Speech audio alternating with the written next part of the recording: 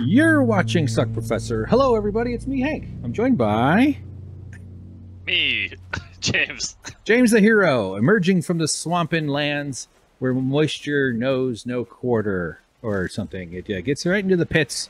All three of the pits causes problems. So welcome to our Last of Us discussion, everybody. Just a quick note as we enter our podcasting booth. We're using Valheim to produce podcasts now, as we've tried this a little bit before.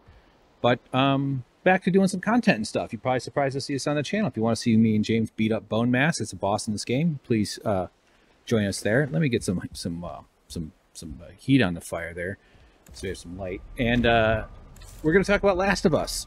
But I want to give you a heads up. We recorded part of this already in the past on March 4th. We had not seen the final 3 episodes when we recorded that. So the first chunk you're going to watch us is going to be that. And then you're going to hear us now back in present day, which is, what is this today, James? Monday, the 13th, the day after the finale. So I've been farting around with a new editing program. I'm using DaVinci Resolve. Loving it, but it's a little slower than Premiere for me right now.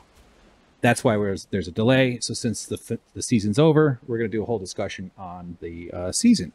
Not in super detailed stuff, because we've already done like a half hour previous, so might be a little bit jumbled, but just hang in there and you'll get to enjoy some of that Hank and James magic that you all been missing over these last several years. And so great to see everybody. Check us out playing this game if you want to catch up on some of James's heart stories and some of my own journey we've all been on. I was trying to put some fire in this thing here. So check out the description for other ways to support. I'm trying to make content again. My wrists are fucked up. I'm pretty much unemployable for all kinds of reasons. And I'm working on content. I'm doing woodworking stuff, Patreon thing, my other show, Winners and Losers, where I do my crazed leftist rambling and other things. And so that's kind of it. I'm not really going to stick to politics on that anymore. I think it's going to be more of a broader type of thing. Nevertheless, please check out the description for ways to support if this is something you might be curious about. I'll explain all the where everything went wrong and how everything is going to go right. All right, so edit here, enjoy the rest, and then we'll come back and finish our discussion. Okay, James, did that make sense? Oh, yeah. Okay. Are you enjoying the season so far? Yeah, I mean, I was a big fan of the game, and it's following the game pretty faithfully with the exception of one episode. And I think they've done a good enough job with it. The thing I don't like about it is just how toxic the community is about it. So it's a tough thing to talk about, honestly and constructively, without all of that negativity swirling around and people saying I didn't really like this episode, and then the automatic assumption that you don't like it because characters are not straight. That kind of thing bothers me a lot. And then saying that you don't really like the character portrayal of Ellie, then all of a sudden it's like, well, you're a pedophile, you don't find her attractive. That kind of stuff is just so toxic and disgusting that it just kind of puts me off talking about it. Right. But if you can put that to the side and just say, okay, any criticism I have of this is not because I'm a pedophile, not because I'm a bigot. All that kind of just nasty, poisonous thought process, then you can have a good discussion. Yes, online discourse is a minefield of crazy nonsense from all ideologies, not just the ones I don't like. There are definitely a lot of bad faith kind of, and I make a lot of space for it only because I understand people to be very, I don't know how to say it exactly, but like people approach things in their brains. Their brains work differently. I know that because mine does, but like people are all operating with a very different set of what it means to even have a discussion online. You know what I mean? Like I'm not even talking about what they know about a show or not. I'm just saying like they're just trying to reaffirm some thing they're insecure about with some stupid comment, or they have some sort of troll kind of attitude that's just trying to twist things around, and they know they can manipulate these situations by pretending to be something that they're not. And so it's all about good faith or bad faith. I think it's really healthy to talk about all the aspects you want, like a healthy conversation about gender and orientation and all that stuff. But but on the internet, that kind of conversation becomes trapped. Oh, there's a wraith we could kill if we want.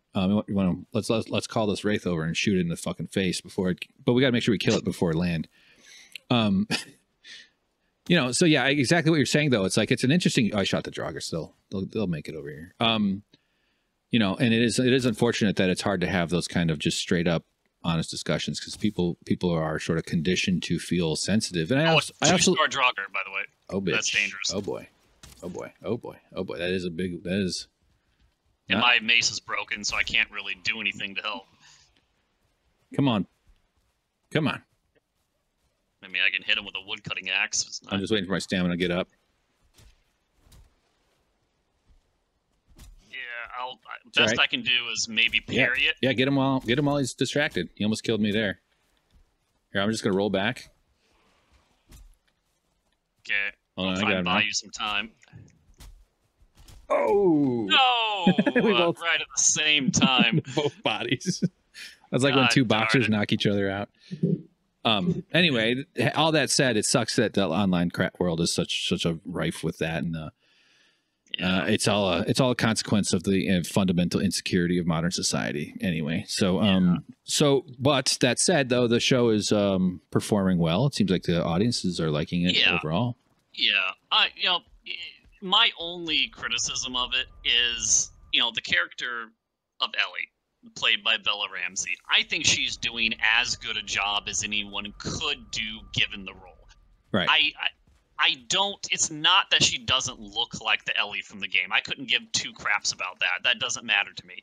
It's just that if you really take a step back and you think about the game, the character of Ellie was voiced by an adult woman playing a child. She had mannerisms and she had a personality that was perhaps a little bit more mature than a child of that age would have. So it doesn't feel weird in the context when you're playing the game because there's this uncanny thing about a CGI character. Come up to the podcast studio. Keep going. Keep going. Behaving in a way that's not realistic or doesn't gel with reality. So you don't tend to question it. It doesn't really feel weird or uncomfortable because it has that weird, surreal quality to it where you have the suspension of disbelief because you know you're playing a game and you know this isn't reality. Yeah. But then for some reason, and I can't quite put my finger on it, when you have a live-action human being try to embody that same role, I find myself cringing a little bit like, ooh, that doesn't really hit the way that it hit in the game, or that this feels uncomfortable, it feels forced, it feels odd. Yeah. And it's not a criticism of Bella Ramsey, it's a criticism of that role being brought into real life. Yeah, yeah. You try and explain that, and it's like, well, you're just not sexually attracted to her the way you were the character in the game.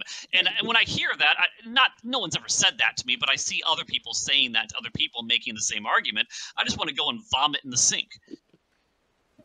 Well, is that because you're sexually attracted to sinks? Yes. But it's just like you cuck to take something that's a legitimate criticism and to take it to that disgusting extreme right off the bat is just so unpalatable and so off-putting that it just makes me want to say, you know what? I'm not talking about this anymore. Yeah, of course. That's the exact problem is the poison farts that the bad faith people on the internet offer up. But there's so many of them. Yeah, it's just it's relentless. That's part of the mental infrastructure that's collapsing within societies because no animal's ever done this kind of thing to a planet before. I think it's the phones. I think it's the information availability / the way we receive the information and the profit motives of those who are in control of information pipelines. So we have years of bad education, there's all sorts of reasons why we can't just talk to each other like human beings because we're trying to score points because of the way we internalize the different cultural battles that are all happening. And there's also legitimate threats towards people who are of marginalized disposition. Oh God, fuck. Oh God. I'm naked. Get in the portal. Okay. I'll block him. I'm running away though. In the portal is where he should probably go. No, I want his chains. I'm going to get dressed and shoot him. That was so funny. That's exactly what I wanted to happen. That's why I didn't want to. I don't have a weapon. I got it. I didn't even have my HUD activated. I'm filming a TV show. I have Where's my nothing. arrows? Why is he He's got shooting? Why is he? his Oh, because I'm in fingers. inventory. All right, come towards me. Come towards me. I shot him. I shot him. This is what killed me last time. That was so. Oh, I'm gonna die again. I don't want to die. I got him. Thank you. My skills are already taking a huge hit. Oh, that was great. Did we get his cloak? Did we get the trophy? That's the coolest one because it's like a. No, I had it in the last game. It was like one of the first ones I got. I got it really early. I need the chain here, dude. James, I had the angle on that. I was in the yeah. The shot of that was perfect. That was like we had planned that. What the fuck? I can't. Oh, there you go. Okay. Yeah, no. So I had the camera sitting like basically looking at your left shoulder. So it came up as a total surprise to me because it was most of it was blocked. If I was headed and straight on shot, I would have seen it way earlier. Yeah. That was so funny. I'm gonna close the door. Not that that's gonna help. All right, we can resume our conversation. This is the kind of podcasting I was kind of hoping to do on Suckprofessor, is where we sit here and we talk about something, so we're not being distracted by the game.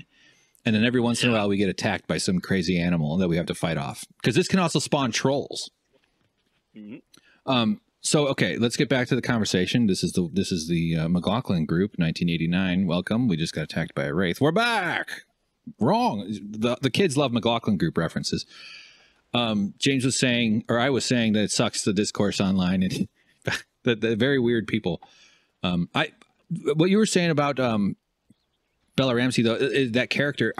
My only issue with it is that I think the casting maybe wasn't great. She's such a good actor in Game of Thrones. She has a very commanding presence, and she's a perfect casting for her role in Game of Thrones. So it's awesome to see her career. Like, she's one of those young actors where you're like, oh, wow, that's obviously someone we're going to see more of. She's clearly got some gravitas. I don't think it's great casting, but it's more not her. It's more the writing just doesn't quite because it seems like an inherent challenge to go from video game to screen, especially. And I didn't realize that she was voiced by an adult, which changes things a little bit, obviously. And how old? I mean, she must be a teen. I mean, she's not like 10. She's playing, I think, 14, but she's actually 19. Oh, she's 19. Yeah. So she's, and that's fine. I mean, she can play 19 until she's 40, probably.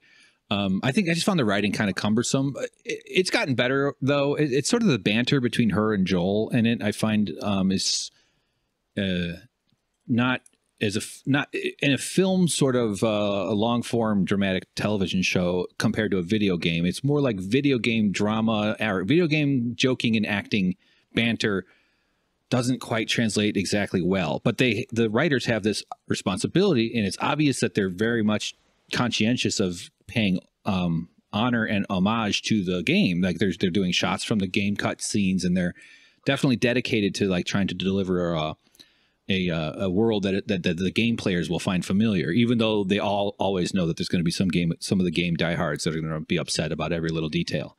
So they're hitting the right spot in that sense, but it's also a very big thing to live up to. And I'm not trying to like shit on her or anything. I think it's fine, and it's getting better as the season's going along, I think, too, as the drama is ramping up.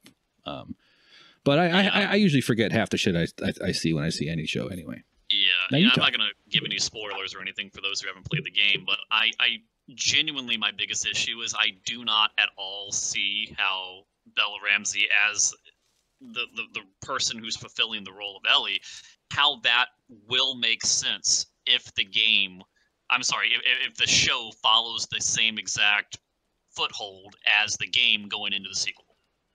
Right. That concerns me a lot. She's doing as good a job as anyone could do as Ellie currently, but unless they fundamentally change the story, I just don't see it working. But, we'll see. Yeah, we'll find out. I'm doing emotes here. I'm seeing how well it works. Oh, he doesn't do it while he's sitting. This is fake.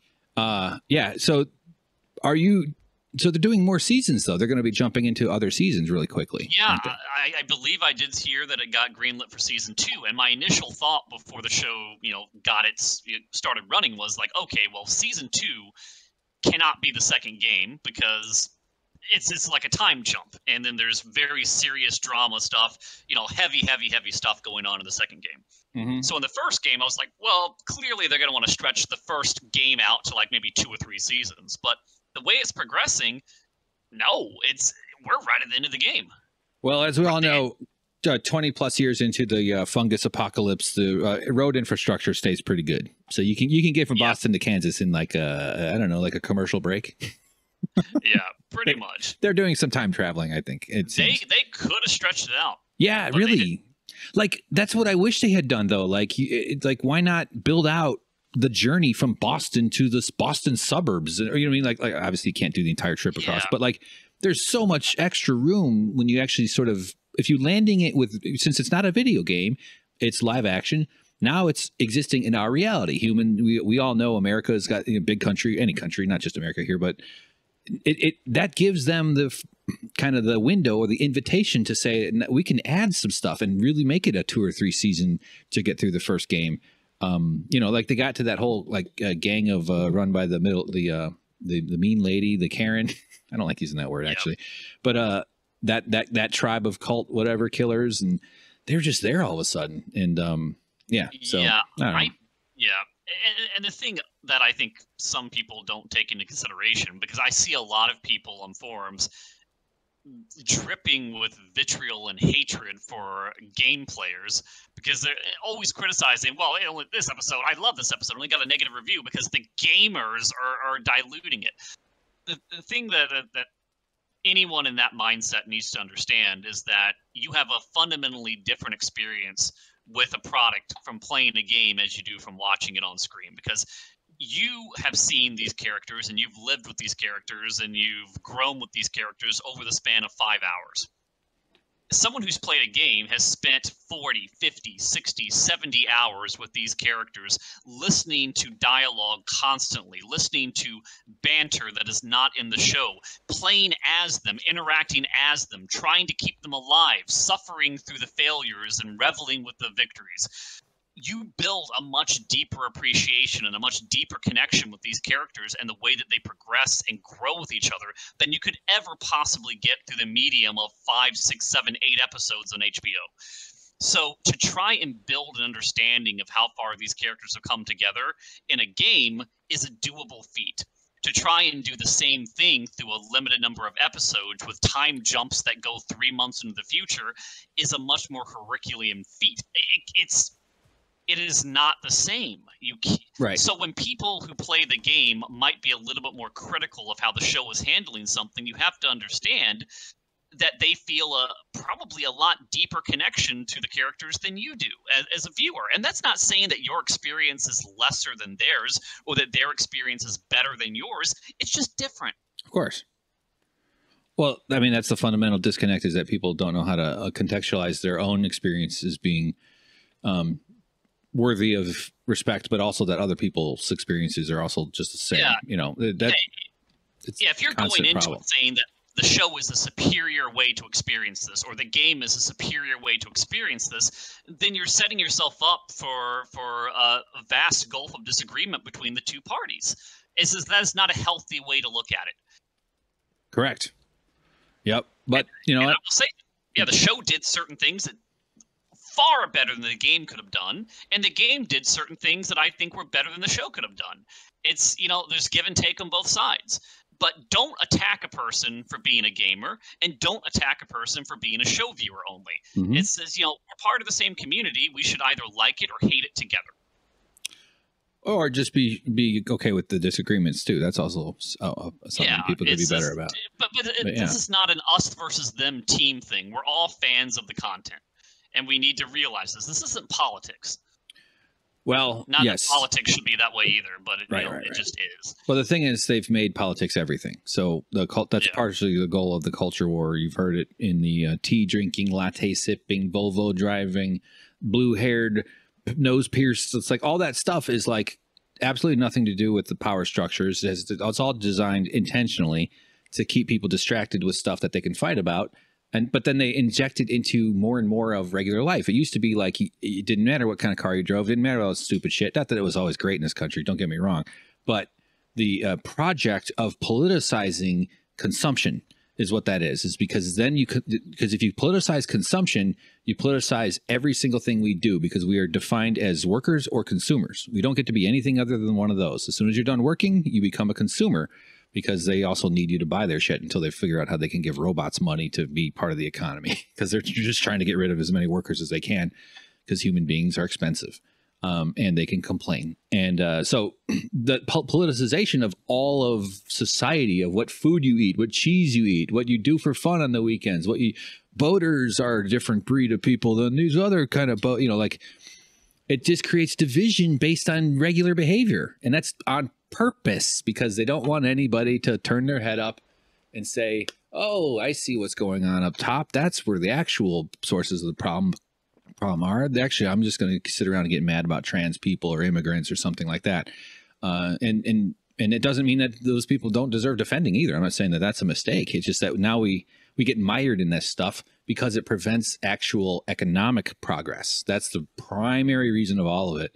And so what is the result of that is that people like you and me, consumers, I'm not saying I'm immune from it, we're content consumers and entertainment, you get stuck having to deal with all this nonsense online in that way that you're talking. Like, it's annoying. I like to speak. I love the nuance of everything. To me, it's all very kind of interesting and fascinating to observe, and it sucks that it has such a harmful effect on people. But the ultimate goal of it all is just to prevent anybody from actually identifying the actual problems.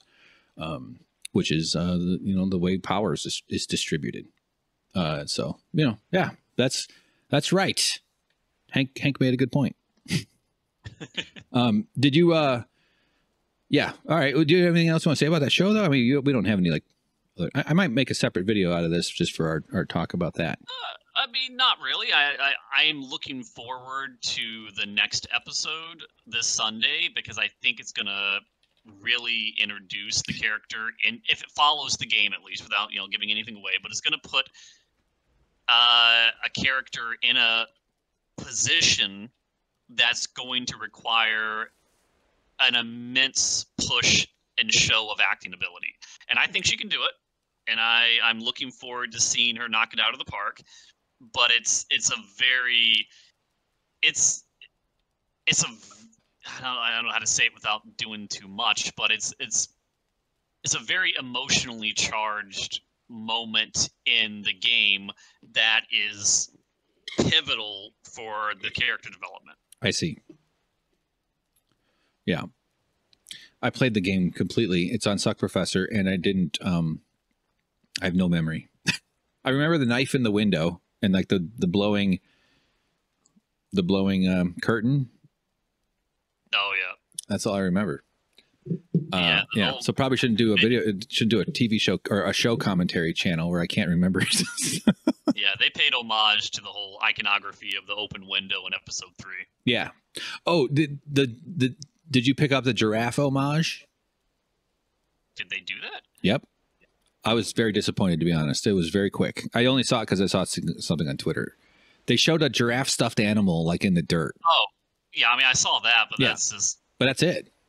Oh yeah, you're right. We're already past that point in the game, so Yeah. I guess they show. Oh, that was one of the best parts of the game too, because in the game it was right after I think Ellie had to, kill a human, and she was still kind of psychologically traumatized by that, and she was very reserved. She wasn't talking. She was shut down, and then all of a sudden the light in her reinvigorates, and she's like, Joel, come along, and Joel doesn't know what she sees, and then they kind of reconnect and bond again over the giraffes. I thought that was an incredibly important scene. So yeah, I do remember that. Yeah, that scene was so important. It actually is in my head. I still remember that one because it's like a great, beautiful scene.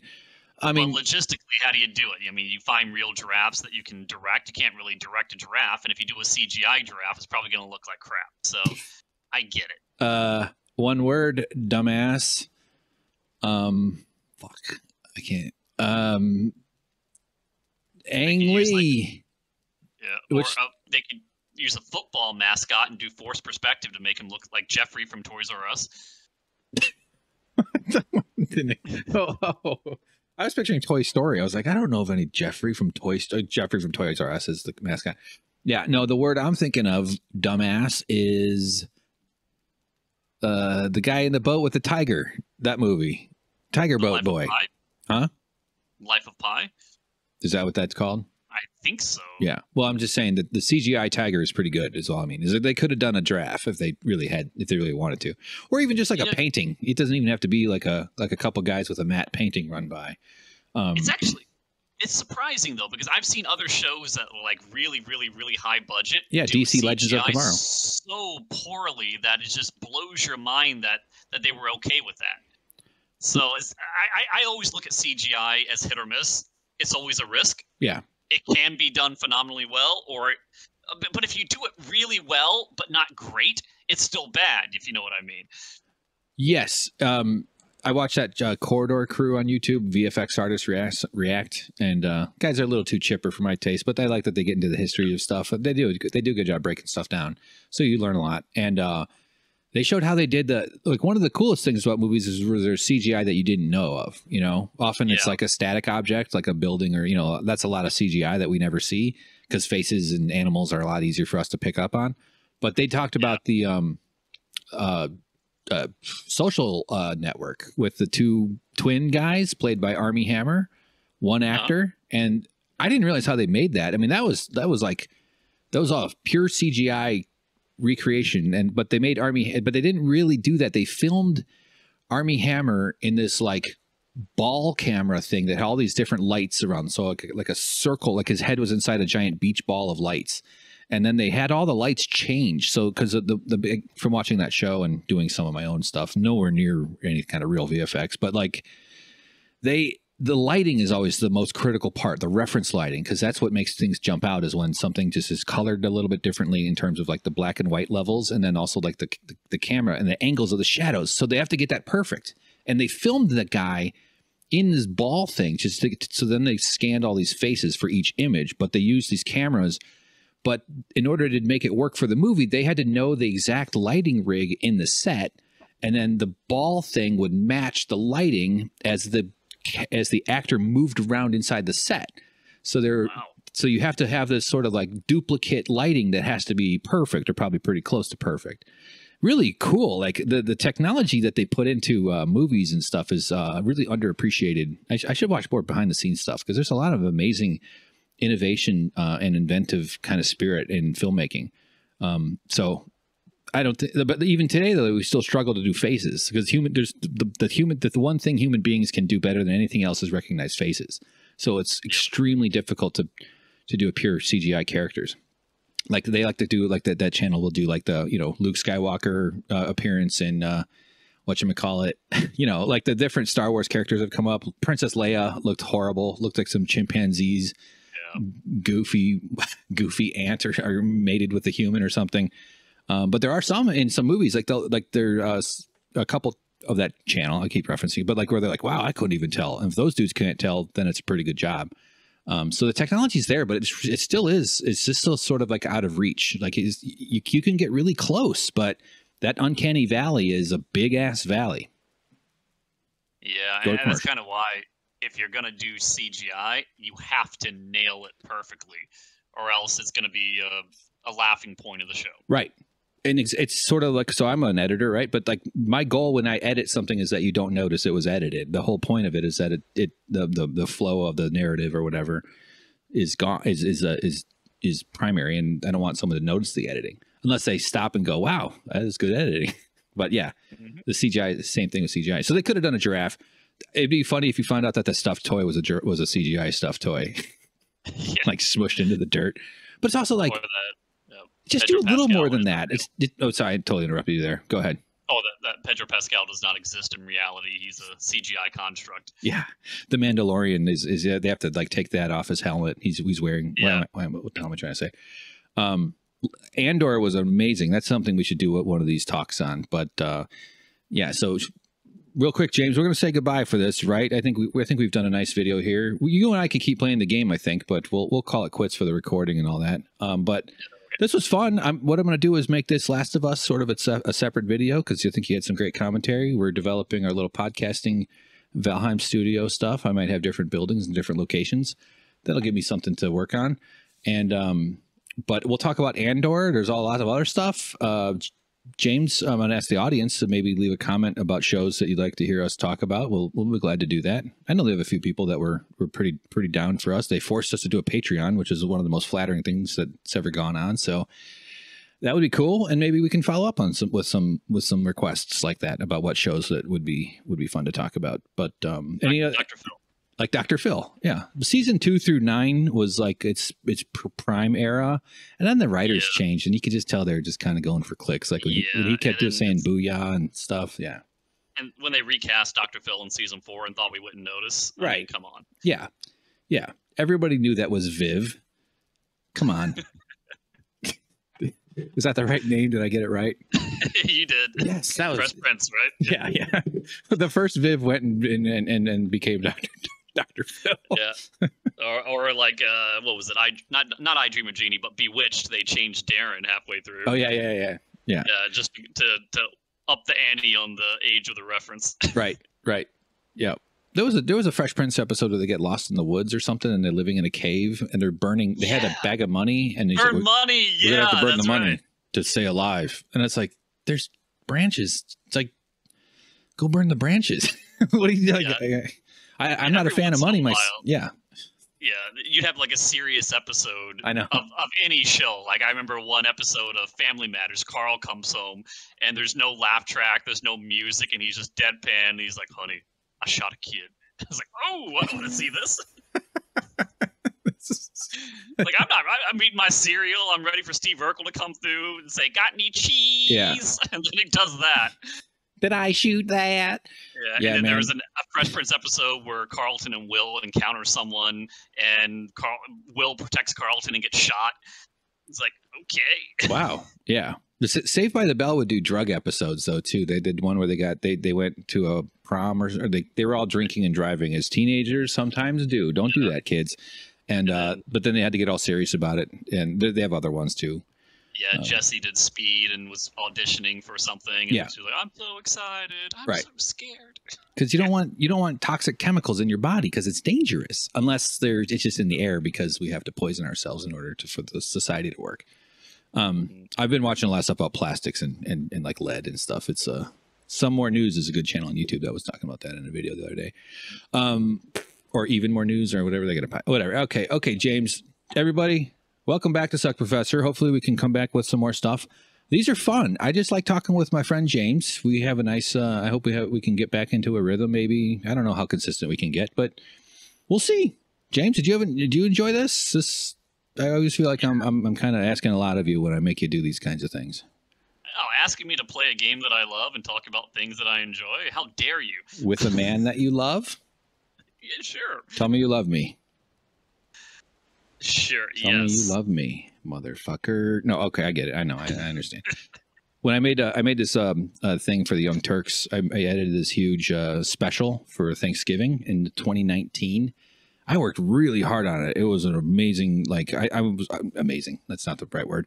It was a huge project, fucking horribly produced, but I had this giant pile of footage, and I made this like kind of storyline of other people like giving interviews and stuff. So I think it was quite well done, but I included in it this whole plot where I tried to force Dave Kohler to say he loves me. And it was very similar to you because because he's disconnected from his feelings. And that's always hilarious. Uh-oh, we got a wraith. We got to go shoot a fucking, let's go kill him. I'm going to kill him. I still have no weapons and 25 health. Oh, well, eat some food. He's fighting a brute. I'm putting on my clothes first. Hold on. Do you need arrows? I think I've got some wood I arrows. just dropped a bunch in front of you. All right, we're gonna kill this guy. And we're gonna say goodbye. Hopefully we get one of his clothes or his hoodie. Come on. I see a chain on the ground. Yeah, we got a chain. All right, that's that. Oh, well. I'm really wondering if we can are hoping to find out that we can get a ghost trophy from the dungeons. That's gonna be fun. That would be cool. Yep. So all right, bye James. I love you. Yes. And okay, wasn't that fun? Those two guys are really interesting to listen to, weren't they? So James, Last of Us finale was last night. We've actually seen the entire season now. You and I both played through the game on Suckprofessor right here, so people can find that in the description. But you're a huge fan, as they know. How did you feel? How was the finale? How was the entire season? I'll just let you decide how you want to answer. Go ahead. It's a difficult thing to talk about because I am a huge fan of the game, And I understand that there's people who are fans of the game who are completely opposed to the TV show, and people who love the TV show who absolutely hate gamers and hate the opinion that people have of the game. And I'll start with the good. The good is that the game and the show predominantly follow the same journey. There are things that are just ridiculously accurate shot-by-shot depictions from the game right in the show. And as a game lover, you can't really ask for anything more than that. And I think that the performances were as good as anyone could possibly have done. It took me a little bit of time to get used to the Ellie of the show. She didn't really gel with me first, but over time, she kind of showed that she had the acting chops to do it. And over time, you end up accepting it. So having said all that, though, I think I have to fall back on what I originally said, which is if I had to describe the entire season or the entire narrative up until this point, the only word I could use is rushed. It progressed so quickly that I did not buy the relationship between Ellie and Joel. I did not see the character progression. I didn't see the character arc that would lead them to be diametrically opposed to each other, to being basically emotionally attached to one another. There is something inherent about playing the game where you spend dozens and dozens and dozens of hours with these two characters. You embody these characters. You play as these characters. Mm-hmm. You struggle and fail and succeed with these characters. You see them win. You see them die. You spend enormous amounts of time listening to them banter back and forth to each other, and it's in those little inconsequential moments that the show didn't bother to capture that you really see who these characters truly are.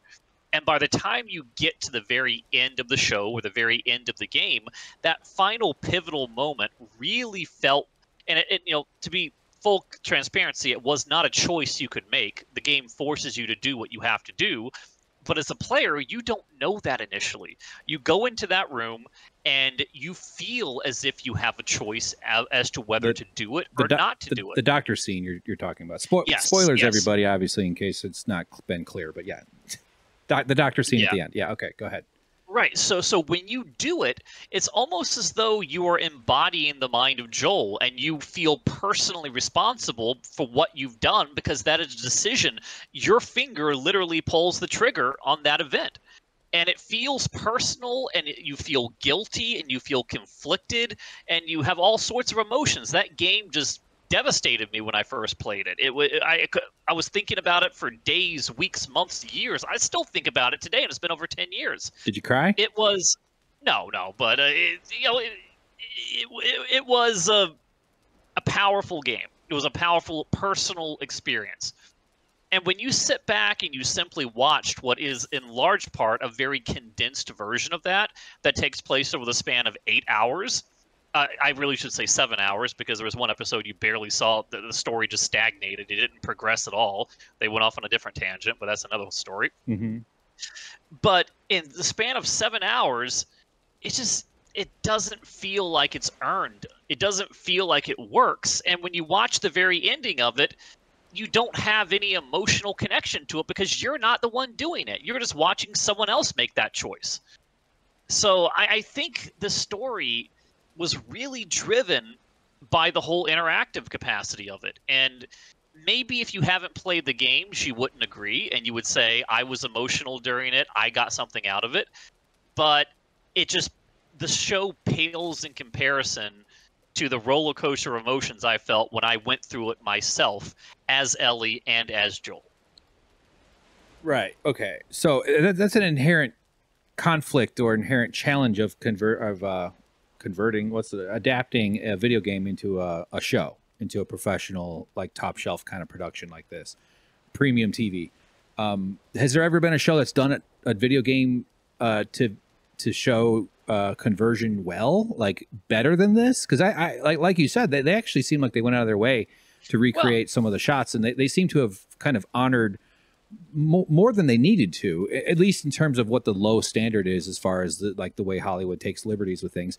some of which is completely understandable in terms of because it's just a different format. There's like what is the average playthrough time of Last of Us? 60 hours or something? I don't know what it is. Is it like something like that? You can't you can't make a 60 episode season, although you certainly could stretch it out if you wanted to.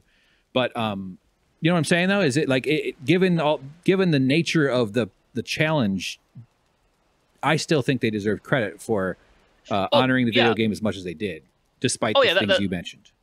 Yeah, that's what I was trying to say in the beginning, is that I don't think it could have been done much better in the sense of converting it from the game into the show.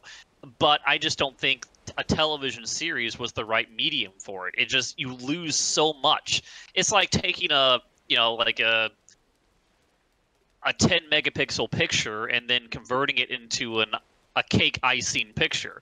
It's like, yeah, you did the best job you could have done converting it into an icing drawing, but it's still not going to look as sharp and clear as the 10 megapixel image. Yeah. Didn't expect you to pull a cake icing reference today. Well, you know me. I'm a big baker. You know that. My mom had that done like when it first came out 20 years ago or whatever. She was so impressed that they had that done on a cake for like someone's graduation. I remember that. Just flashing back. Yes, cake icing photos are much less realistic. Also, they make terrible flip books. Really difficult flip books is for that. So I didn't listen to you because you said cake icing. So you keep talking. Okay. Well, no, I mean, I think all I can really say is that they did a great job with it. Yeah. But I don't think that, at least for me and for probably a lot of other people who played the game first, you're always kind of chasing that same feeling that you had the first time you experienced it. And you're never going to get that again. And you're especially not going to get it watching somebody else go through the motions of a story that you have no control over. So it's almost as though, I did feel kind of empty and hollow when it happened, because I was waiting for this moment. I was waiting to feel that same feeling I felt 10 years ago when it happened to me in the video game. And it just happened so quickly and so abruptly. And I'm looking at it, and I'm impressed, too, because it's like, this is shot for shot for shot for shot. This is beautifully done as a recreation of the game, but I just didn't feel anything. Right. Okay. Fair. I mean, your initial exposure was through actual controlling the narrative and the pace and all that. But watching a TV show is a lot like being in one of those like little toy cars that they make children drive at the grocery store. They think they're steering, but they're really not, like you're on rails. Like you're not actually calling the shots. And that's just the nature of it. So what do you think though? Not that it's easy to put your head in the mind of other people, but someone who hadn't played the video game, I imagine this is probably a pretty compelling story. I think they still captured the intensity of Joel's relationship with Ellie, especially as the show progresses, because Joel is sort of a reluctant hero. His motivations change as the show goes on. They also filled out his backstory more, right? Isn't that something else that they didn't do, that they added?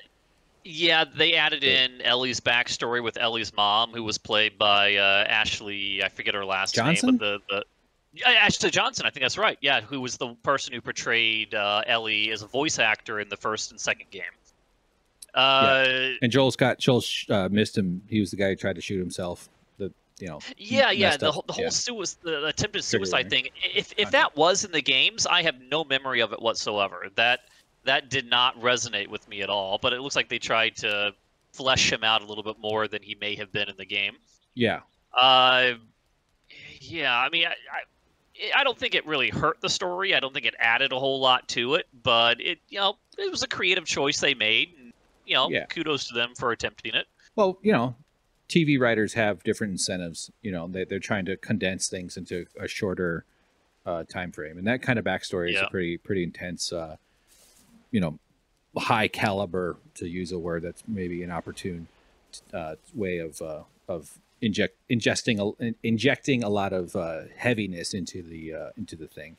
One thing I can say though is, I think it's, without giving away any spoilers of what's yet to come, I do think that the way they told the story this season is undeniable proof that the second season is going to follow the major events of the second game, whether people want to see that or not. And I think it's the time that they spent zoomed in on the head surgeon that Joel killed. And the very fact, now this is something the show probably did a little bit better that the game didn't that kind of, I don't know the best way to describe this. The game, due to its length, tends to make you forget the atrocities that Joel has committed. Yes, Joel tortures people to get information and kills them and shoots people without hesitation even as they beg for their lives. But it happens so infrequently in the gameplay that you're enduring. And you kill so many people playing the game that you don't really embody those murders and that torture as something really significant. But in the movie or the TV show, it happens so quickly and the pace is so fast and everything is so condensed that you can't help but remember Joel stabbing the man in the knee and threatening to pop his kneecap off and then killing him anyway after he already gives him the information. Yeah. Or doing what he did to Marlene with the line, "You'll just come after her anyway." Who's Marlene? The lady in the parking garage at the end? The head Firefly, yes. Okay, got it. Ellie's adoptive, quote-unquote, mother. Okay. So it kind of paints a picture as Joel being far more vicious and brutal than you might realize he actually was in the game. Because he was in the game, but it wasn't as readily apparent because you're basically a Rambo the entire game killing hundreds of people. The show is not like that. They take that video game element out and makes you realize the humanity in what he's doing. So in that way, I think the show did a better job, but it hurts to say that because I know that they want the audience to be conflicted about whether Joel is the good guy or the bad guy. They want you to see him as a violent guy who has committed horrible acts because they need you to feel that way for what's yet to come, of what he's yet to do.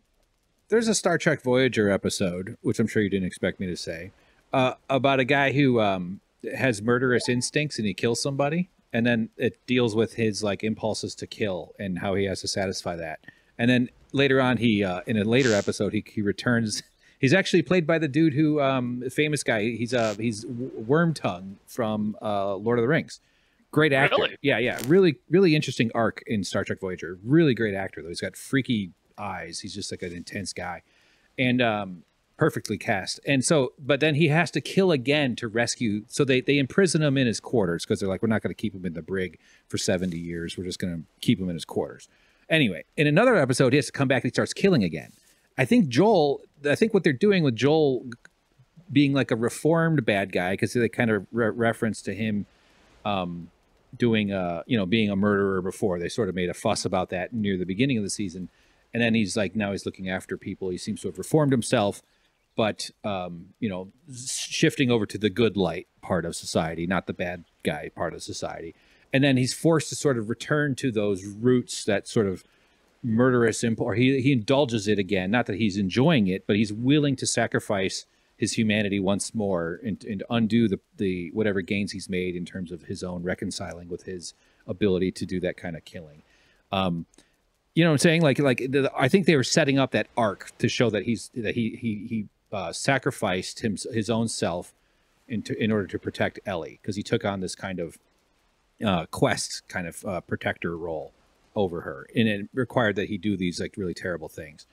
But like the whole popping the kneecap bit, I found that strange because he had just jammed a knife like 7 inches down a guy's lower leg, as if the kneecap is now the issue. Like, you've got a knife penetrating through you've already like, oh no, not my kneecap. Like, you've got a giant blade sticking from the top of your knee into your shin.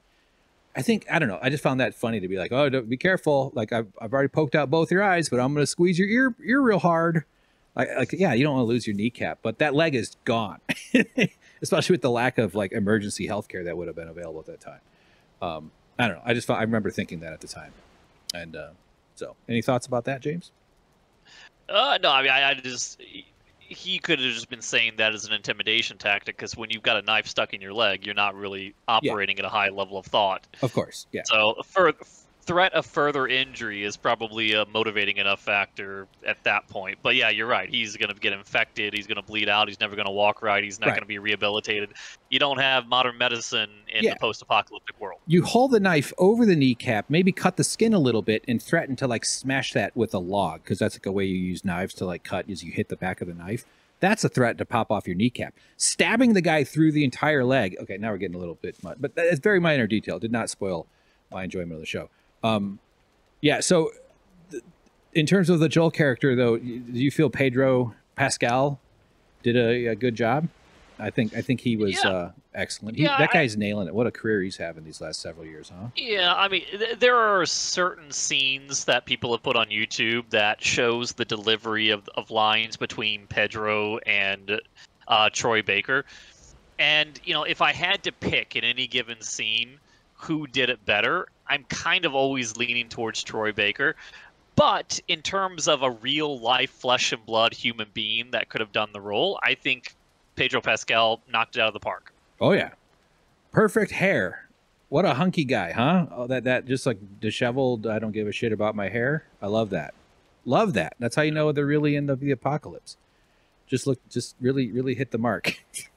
I'm not sure. Yeah. Did they? You never. Go ahead. You never really see him shave or cut his hair though, and it's been months and months and months and months and months of a time span. Well, yes, so. I think that's like that's just classic Hollywood. If they had to actually replicate proper 5 o'clock shadow and then like day after, you know, like that's not possible. You just got to shave. I never saw him cut his fingernails. I'm completely unimmersed. Yeah. Well, it would have been a much longer show if they showed him having a spa day. Because there was all the network of spas were all still operating.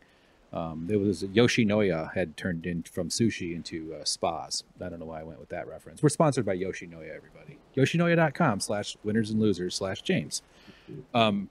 Weird aside. Okay, sorry, my brain is farting. I don't even know what that is. It's a sushi restaurant. It's a fast, casual sushi restaurant that offers delightful lunch treats. You jerk. Seafood is not for me. James calls sushi seafood. Isn't that adorable? It's made of fish, right? It's made of rice. It's made of rice and soy sauce, okay? That's the kind I can afford. No, I can't. Right, so the show was... I had a question. Here's a question I wrote down. What did they get wrong, or did they leave anything out from the game that you felt like might have been included? No, I was really happy to see that they did do the giraffe scene, and they did it very well, almost shot for shot for the how it played out. Well, I guess I'll leave. In the video game, the giraffe scene was a little bit better because I remember standing at that balcony and just drinking in the view, and I sat there for probably like 15 minutes, just enjoying the time. And then the logical part of me tells me that the show can't do that. That's not how television works. That would be absurd if they did that. People would hate that. But the part of my memory that remembered that scene, as soon as they moved on so quickly from it, I was like, hey, wait a minute, let's just stay here. And I was like, oh, yeah, we're not playing the game. Yeah, I recall that too. The draft scene definitely jumps out in terms of the one of the more memorable moments. They referenced it early in like the first or second episode. They showed a giraffe toy or a stuffed animal messed up and tucked in on the dirt, and that made me worried they weren't going to do it. That was their one homage, but they did it. Was the giraffe scene in the game in Salt Lake City or Boston? I think it was in the same place. I think it was right before they went to the hospital. So because Ellie was she was traumatized. I didn't want to say originally in the first time we recorded this, her first kill is the way I put it, but it was killing David the Cannibal. David the Cannibal, Ellie's first kill. Well, her first human kill. Oh, but she kills her buddy, her friend. Her buddy's not a human though. She's a runner at that time.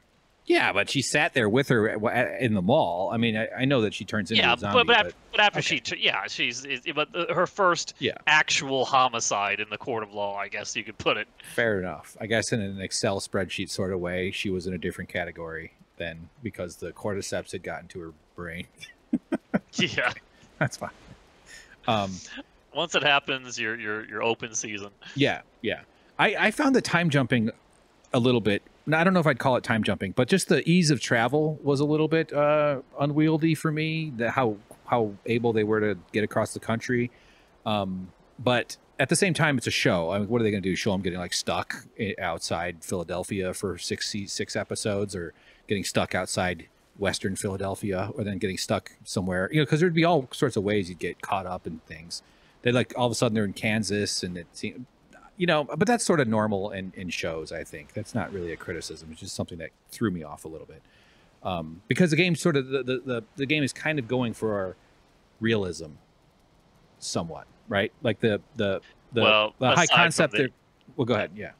Well, aside from the very ending where Joel was an unstoppable Rambo, which in the game you don't think twice about it because you've already killed 800 people to get to that point. But when you see it in live action, it's like, what is so special about this one man that he can take out 80 people in a hospital by himself and not get hit? Love, James. What's special about him is love.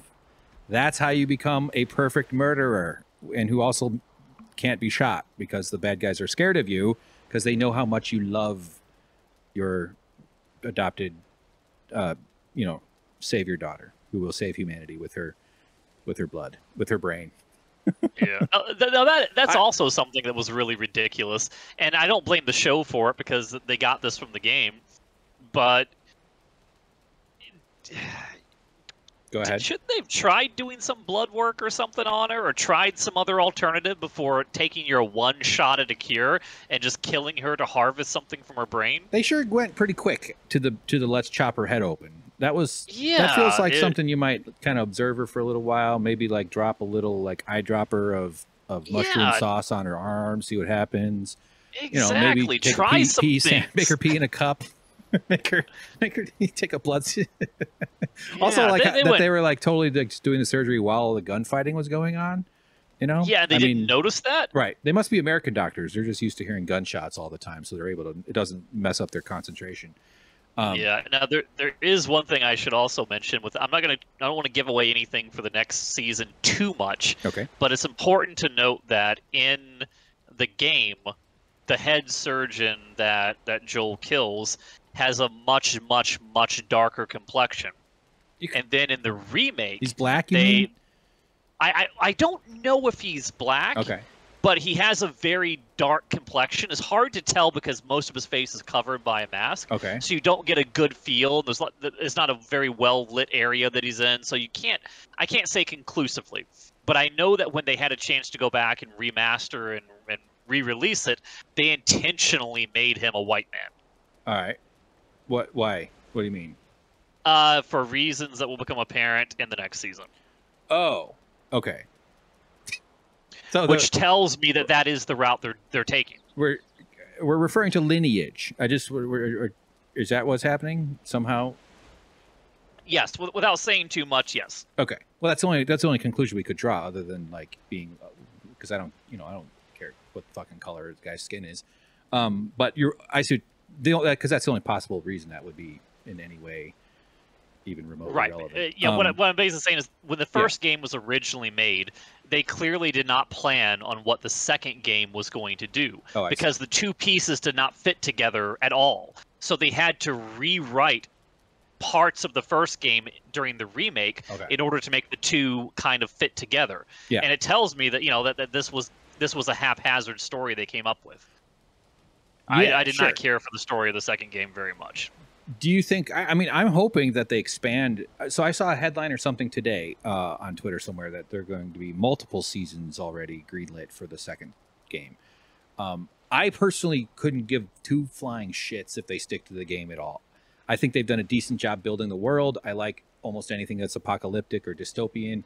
I'm a fan of that sort of genre stuff, sci-fi or this sort of high concept apocalypse thing. It's nice to see mushrooms being the bad guys here instead of bacteria or viruses.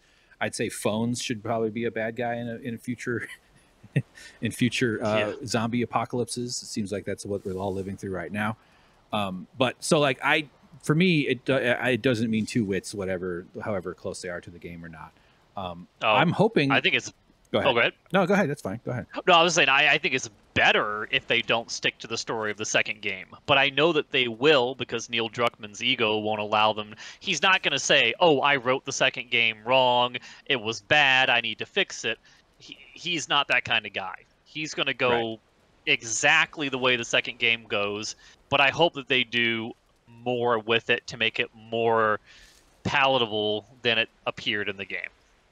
Is there enough content in the second game to make several seasons? Well, yeah, because in the second game, you basically play as 3 main characters.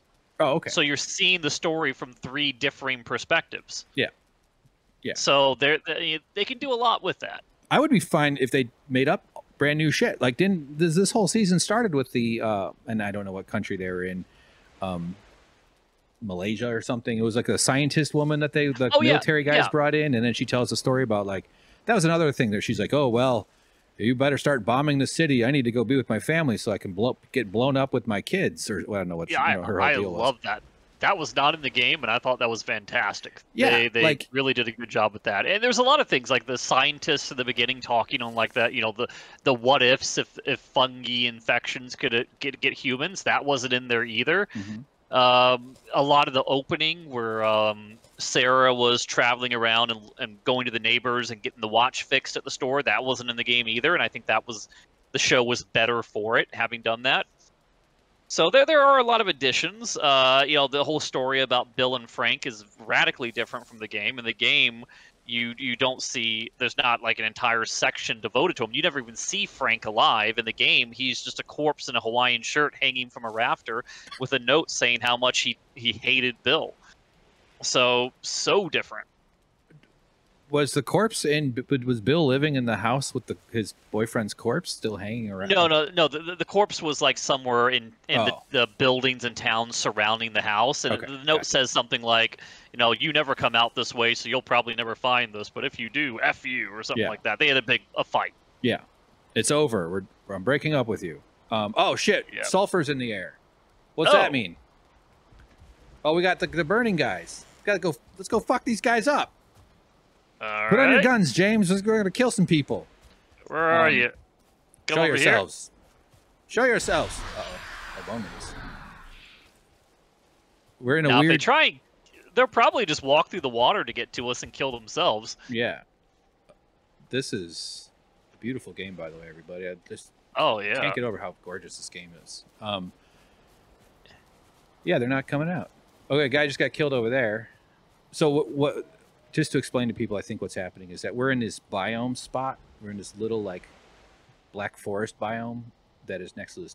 So we're getting raided, but I have workbenches around that prevent them from spawning close by, although I don't know if that affects the raid. So some dudes would normally be showing up here to fight us, but they seem to be encumbered by the water because this is not exciting at all.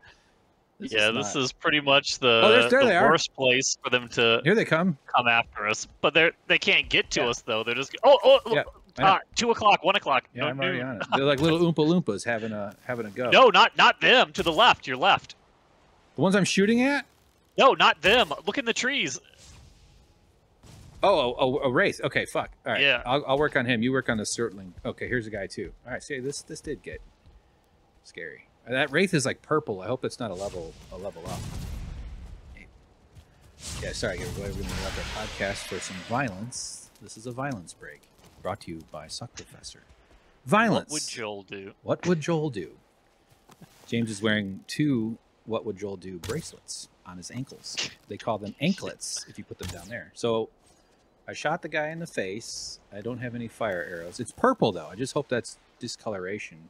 Okay, now it's coming blue. Gonna let this guy get closer. So I really want to get the hoodie. Give me your hoodie. Oh, fuck, I missed him. Give me your hoodie, bitch. Ooh, my first time using my new shield. Hit me. Locked. Come on, hoodie. Nope. Just the chain. All right. That was fun. Where were we? Next season? What I'm saying is, like, I like the I like the there was someone just jumping. Oh, that's one of those oozers. I like the world that they've built. I always want to stay in the like and see different stories, different experiences. Not that I want the next show to necessarily move over to the scientist woman, but like in every single location, there's crazy intense drama happening. So it's just a rich territory to mine. That's why, for me, I'm very open to like allowing new environments. Get him, James! James and I go to the mall. We're banned from all the malls in LA because we used to podcast at the mall. So we're not allowed there anymore. That's why we're in Valheim. All right, let's get back to the podcasting. We don't want to bore our listeners. I had a couple thoughts. Oh, one thing I thought they did well was not overuse the mushroom monsters. Like I kind of expected it to be like the video game, at least going in, where you're going to see them all the time because you kill a bunch of them, right? In the game, you're always fighting through one hallway to the next and one sewer system. And this was, I thought they used a lot of restraint, and I thought that actually, and they looked great when they did it. The most implausible scenario was the one where the bloater crawls up out of the house and. And there's no resolution whatsoever to it. No one ever takes it out, but it does show the intimidating danger factor of the bloater. The thing that I thought was kind of odd is the biggest change that they made from the game to the TV show is that they introduced the fungal network. So if something like a clicker was attached to the fungal network and is killed, it sends a signal through that network and informs hundreds of thousands of other clickers, which is how Tess ends up being killed. Because in the game, Tess is killed by Fedra troops. She's not killed by clickers. A French kiss from a clicker. That was which one's a modification. Who's Tess? Fringe. Oh yeah, the lady from Fringe. Yeah, the actor. Yeah. Did you like Fringe? Did you watch all of Fringe? I loved Fringe until they did the parallel universe where everyone played two different characters, and then I thought it sucked from that point forward. Well, there's a Star Trek Voyager episode where they do no, I'm just joking. Every sci-fi show eventually does a mirror universe, like Stargate SG-1 has a bunch of that. That was the shark that they jumped. I'm enjoying Picard season 2, and it's sort of in that way. I really want to talk about Picard. I wish you were a Star Trek guy, James. I'm going to have to talk about it myself. I'm really finally getting season 1 was a bit of a romp, and I'm really struggling with Discovery, but nevertheless. So yeah, Tess gets killed. Did you just say this? Is that the way it was in the game? Is that how she dies in the game? No, completely. She's gunned down by Fedra troops, and she's buying Joel and Ellie time to escape, and dies in a hail of gunfire. Okay. Hail of gunfire sounds like gunfire from the sky, like hail. So. Well, yeah. You could be taken that way, but yeah, it's okay. But the fact that they took the effort to introduce this network thing made me feel as though it was going to be a lot of heavy stealthing and sneaking around clickers, because you can't just stealth kill one if it's touching one of those network cords. It's going to alert everyone else, and instead they just seem to completely drop the idea altogether. Yeah, and all those scenes in the game of Ellie and Joel going through clicker nests and taking out bloaters and having these big epic battle scenes, there's just none of that. Yeah, the mycelium network with the little crawly strands. Like that's how they notify him when he kills them in the museum or something. I don't know what the hell they're in. But the guy touches like moss, and suddenly that activates the mushroom fungus web to alert their presence. Yeah. There's so many game moments where like Ellie and Joel go up against a bloater. Like the first time you run into Bill in the game, Bill's alive, and you go on missions with him. He helps you fight pick strawberries. Bloaters. Not quite, no, but yeah, you're in like a school gymnasium and you're trying to bring down this bloater using Molotovs. Like not a single Molotov cocktail, not a single brick is thrown, and that's a huge thing that they throw bricks and bottles and things to distract clickers and make them go off in different directions. Not a single one of those. No chihuahuas with a bomb strapped to them. Nothing like that. No nail bombs were a big thing in the game. You think that they could maybe, like Joel, having survived as long as he has, you think he'd be able to make something like an improvised explosive, but no, nothing like that. Right. No wrapping his arm with a bandage to heal a bullet wound. To heal his leg, exactly. To pop his kneecap back on. Yeah, but there's like I had such high hopes that there were going to be like adrenaline-fueled moments where you think Joel. I mean, if you don't know any better, I haven't played the game. You think Joel could possibly die, but that like tense moments where they have to band together to take out impossible foes. Right. Right. And that should not be something that is relegated just to the world of gaming. That could have made for an incredibly potent scene. But they just didn't do it. And instead, all we get is this fabricated Fedra character, who's not really Fedra. She's a rebel that pushed Fedra out of Kansas City. Yeah. And you see her get killed. They introduce her randomly. She gets killed randomly. And at the end of it, it's like, well, what was the point of her? Yeah, the lady that's like the mom type lady. Yeah, it's brown just hair. Yeah. Yeah, I mean that was not. I mean, you do sneak around and you kill bandits and things like that, but I don't recall her being in the game. Although I could be wrong, I could be remembering incorrectly, but it might have been seem to add much. Yeah, and they didn't find any audio logs. They didn't like click on a glowing thing and been like, listen to somebody go like, my mother and I are trapped in the dungeon right now. Fortunately, the code to the safe is 1414. Oh no, there's knocking at the walls. Ouch. Yeah, and it sounds silly, Ouch, but that was one of my that was one of my favorite parts of the game. You spend so much time in what feels like a massive open world, going through neighborhoods, into these houses that have been reclaimed by nature, where the roof has fallen in and vines are crawling across bedrooms, opening drawers to find equipment so you can craft items, finding notes and diary entries from the people that were behind, or just finding like dead people in bed together with a gun in their hands to show that they just took the easy way out. Jay Leno viewers, yeah, I know. Yeah, so there's so much story and such flavor, and as you go through all that, hold on, audio cut out. Wait, stop. Your audio just went real weird. Just back up a sentence. I think you said. Wow, hold on. Okay, you're back now. Yeah, we got real weird tinny kind of interference there. Go ahead. Start back up. Is something I think I heard you say. Oh yeah, I think our net's going down. What? If you look at the top left of your screen, do you see something flashing? Oh, I have Valheim up. Internet. Oh, Valheim, yeah. Yeah, internet's failing. We've been having issues with our internet. I think it's working. No, I'm getting a connection error flashing in the top left of my screen. In Valheim? Yeah. I'm not getting that at all. Well, I'm the server, I guess. But I think we're still recording you through Discord, so you can keep talking. We're sitting here looking. I'm looking at our characters right now. Okay, it just stopped. I think we're past it. Yeah. Yeah. Not very reliable internet here in the entertainment capital of the world. Do you think they'd get that shit figured out a bit? The place where people upload more than anything else? Los Angeles, California, USA? Okay, James, go ahead. If you can remember what you were saying. Oh no, I finished. I'm done. Oh, all right. Yeah, I mean, I don't have much more else to say. I was overall pleased with the experience. I was a little bit. I really liked Bella Ramsey in Game of Thrones, and I thought the casting was so good when I first heard that, because I just thought that she did a great job in that show. My metrics I don't really care if she looks a lot like the girl or whatever. That stuff doesn't really matter much to me.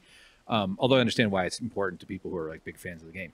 Anyway, I was a little disappointed kind of out the gate with not necessarily with her acting. I just feel like the writing for her character, especially when they're trying to be funny, like the whole like, oh, she's got all this sassy personality, like that's really tough to pull off. That's almost like it felt very on the page for me. I don't know if that's a understandable criticism, but I just could see the writer's brain it didn't feel like an organic person being a goofy smartass, because I feel like that's sort of the thing you have to let a genuinely kind of charismatic person improvise in an acting kind of role, or the writing has to be absolutely perfect, and it automatically, because it's coming from a video game, it's going to be a little bit harder to lift. But it's a major part of her personality is like the puns and the joking around, and so they had to include it.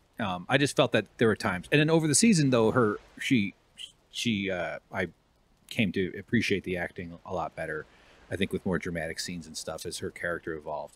But I still found the puns and the joking around to be just a little bit cringy, I guess. Even though it's realistic. I mean, people are still going to need outlets for, entertainment. They don't all have, shopping like we have these days to feel better. So, and also they were like incredibly, I thought, irresponsible with all the banter. Like they were always being loud or wasting batteries in their flashlights or using stuff. I always felt like it was like, aren't you guys like terrified? You're right, standing outside a building. You don't, and you're just joking. You're just having loud conversations, wandering through a military encampment or something. Like, I don't know. It just felt like, at least in my sense, I'd be like, shh, quiet. We'll joke around somewhere else where we know. Like, shh, we're not. It's not safe to be bantery right now. But a movie where they don't, a show where they don't talk to each other would be kind of boring. Yeah, remember the very beginning when they camp out for the first time? He chastises her about there being a fire and they're talking too loud, and is like, and telling her that she's going to be safe, but he can't really promise that. They go from that to, like you said, talking so loud that they end up getting a rifle stock to the back of his head at the very last episode, just out of nowhere. Yeah. Oh yeah, right. Yeah, they weren't being really careful at that point. While they were in the military encampment in a city that they were afraid of. Yeah, they're literally walking through a public area, a military encampment, where they know that there's supposed to be fireflies, and just talking up a storm and joking about puns. Yeah, it's like they got progressively stupider over time. Yeah, and you're gonna have limited paper. Like we're all used to information being beamed into our brains at every minute of the day, but in a world where there's no printing anymore, or where like someone might activate a printing press, but it's an old-timey kind of thing, or maybe they have enough electricity to run like a computer and some paper perhaps for a little while, but that's not going to last for decades and decades. So all the sort of supply chain infrastructure of modern society is what allows us to have so much information at all times. So in an apocalyptic setting, we go back to the 1300s, where literacy was at not to say that everybody then would not have been able to read, but like the availability of new information as paper degrades over time, and there'd still be a lot of books, there'd still be a lot of stuff, but I'm not sure what point I'm getting at. There's something. Oh, I was thinking of like it's not the point, but there was in the Dark Tower series with Stephen King wrote, there's a scene in the plane. It's near the beginning, and it's a really cool world building moment where sorry, James, you might know it better than I did. And by the way, what a great movie. Matthew McConaughey's finest work I've ever seen. But I think it's Jake. I read it when I was a teenager, and I don't remember what I did this morning. So, but there's a scene where they're on an airplane, but I think he inhabits, he wakes up and he's like got someone else's perspective, but he sees, because he's from like the dystopian time, and now he's on an airplane in a modern world, and he looks to his left or something and sees the person next to him has a sheet of paper and is writing on it and like crumples it up or something, and it's like a big deal to waste paper. He's like, oh my god, like something. I just recall that from the Dark Tower books. So like in other words, whoever controls information will have so much more power in those settings. I'm just rambling because something you said made me think of that. Go ahead, you talk now. I ran out. Oh, no, I'm thinking about the Dark Tower now. It's fitting that you and the tower should fall together. Because he was, you were talking about the land of Gilead. Yeah, something like that. Roland, was it Roland Delgado, I think it was? I don't know. I just remember Krabs eating his toes while he's sleeping on the beach. Well, he ate his fingers. Oh, I thought they bit through his toe, through his boot. No, he lost a few fingers. I remember being horrified by that because he's a gunslinger. He needs his fingers. That's a good point. Takes a lot of practice to shoot guns with your feet, but people do it. Yeah. You ever see those drummers that have no arms? Those guys are amazing. Yeah, I had some point really bad headaches though. Yeah. But yeah, the civilization. One final thing, you said her name, the lady that he kills in the garage when she's like, and he shoots her. Marlene. They showed she was friends with Ellie's mom, and she kills Ellie's mom, right? That's the same character. Yeah, that's why I said she was like Ellie's quote unquote mother, her adoptive mother. Very much, like in a very real way, mother. Because that's why Ellie asks Joel, "Is Marlene okay? Did the Raiders get Marlene?" He doesn't answer, and she just kind of turns around and But recedes into why her was she mind. in Salt Lake? Did they explain that? Didn't she say something like we've been chasing you guys across the country? Is that what does she explain why she was No, also she was in Salt Lake City? Like, how did that happen? What was the serendipity that led to that? she was going there the whole time. She just needed someone to transport the child, and she knew that taking the kid with her group wouldn't be that safe. So she needed somebody else to ensure Ellie's safety while they both made their way out there. I see. So it was sort of part of a scheme of sorts that if she's with Joel, Yeah. she's probably safe, but they're traveling. And so we're also, because I found that pretty Yeah. coincidental that they're like, oh And yeah, I'm she- also she- in Salt Lake City. No, she even said, like, I left with like 5 able-bodied Yeah. men, and I almost died anyway. Right. Yeah. I think if I watched it again, I would pick that up a little closer because I don't follow the dialogue all that well. What's this?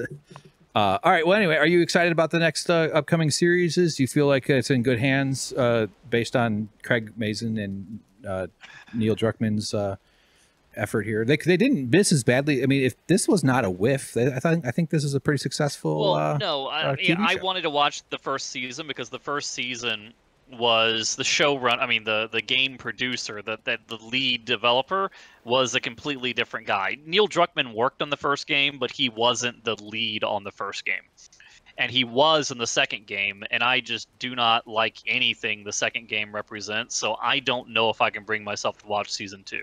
I started this with season 1 in mind, and with season 1 done, I think I might be done, but we'll see. Yeah, I think you'll watch the first episode at least, right? I mean, come on, not gonna boycott it right now. Wait till you see the trailers at least. Maybe. All right. Well, okay. We could say about any games this year you're looking forward to. And by the way, people in the comments let us know what games and TV shows. I'd like to come back and talk about Andor, James. I think that's like my favorite series of the last like 5 years at least. I was really that taken was a by good it. one. Yeah. What are you looking forward to this year? Shows or games? There is. I'm looking forward to further updates to Sons of the Forest. They're really fleshing it out, making it a whole game. So that's going to be fun when they're done with that. Baldur's Gate 3, I believe it is, should be out of early access and fully playable. So I'm looking forward to that. When does is it Starfield? Is that what it's called? Yeah, that's like Fallout. It's Fallout in space, that's gonna be a big hopefully, one, if not better. Yeah, that's great. When does the Elder Scrolls 6? Is that still a long way away? I've heard announcements about it. I don't know the timetable and when it's going to come out, though. But that's going to be a major one because the last one came out November 11th. Was it 2000 or 2001 or 2010? 1972. Was it 2010? It was 72. I think it was 20. It was the sequel to Frogger. All I remember was 1111. Yeah, so that's Skyrim though, right? I mean, Skyrim's the last Elder Scrolls. Yeah. 5. Yeah. So. Oh no! Of course. What's wrong with me? November 11th, 2011. It was 11/11/11. You fucking idiot. Yeah, I should remember that one. Okay. All right.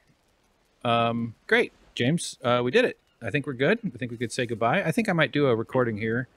I did put a thing on my Winners and Losers YouTube channel. There's shit in the description for that. I'm very imperfectly trying to piece all my various online efforts together and get in touch with some old comedian friends and stuff, and maybe start having guests on and do some things like that and have a little fun. It's not been very fun lately. So how do you expect to build an audience if you're not having fun, right? Look at this guy. James, are you uncomfortable with how close I'm standing? I just now noticed it. I was zoomed out looking at the sunset. I'm That's gonna a blow little a kiss. uncomfortable. Oh, bad shot. Here, let me blow you a kiss. The most gentle kind of blowing. If only I had some of those barf berries. I might. Be without them. I do not. I only have soup. Let me throw an ooze bomb. Let's just end with this. We'll just say goodbye. But I do have an ooze bomb, which are, boy, that shield is just like fucking. Could be 30% smaller. I'm gonna drop an ooze bomb on a bad guy. So this is not. This is a terrible impulsive decision I'm making here. Should probably put on clothes. You know what? That's a bad idea. Maybe we'll do it another time. Since I'm okay. All right, I'll just throw the fucking ooze bomb. Here we go, James. Well, the tree is too hard. Okay, that's appropriate. All right, everybody, check it out. Check the description. James, you've been swell. I'll let you get to your whatever you need to do, to your Alrighty. return to your travails in your own world, and I'm gonna do some fishing and maybe keep recording a little bit for another thing. So Sounds bye. good. See you later, everybody. Say hi to the cat. Say hi to Eva the cat behind me. Check her out. Check her out. Gotta go get her fucking nails cut off because now I have a ninja baby with razors on her feet. I never wanted any children, and having a cat makes me 100% even more certain than I was before. And this one, I can let her die from neglect and I won't get arrested. Well, I mean, I probably would, but like, you let a human baby die of neglect, that's a much worse deal. Okay, that's all I'm saying. All right, good stuff. That's great. Real appropriate. Oh God, why is it getting so foggy?